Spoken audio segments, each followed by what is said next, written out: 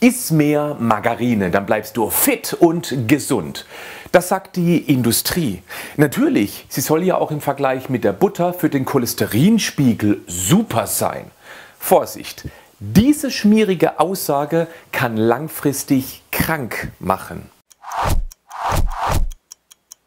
Im späten 19. Jahrhundert war Butter teuer, also hat man nach Ersatz gesucht. Und auch damals waren Pflanzenöle billig. Blöd aber auch, dass sich das flüssige Zeug schlecht aufs Brot schmieren lässt. Das billige Öl wurde gehärtet. Und genau das ist das Problem. Dabei entstehen Transfettsäuren. Killerfette, die deiner Gesundheit mit langem Anlauf in den Hintern treten. Nimm Butter, am besten die von handmassierten Weidekühen, zum Beispiel die von Kerrygold. Nein, ich bekomme kein Geld für diese Empfehlung. Ich nehme sie halt selbst.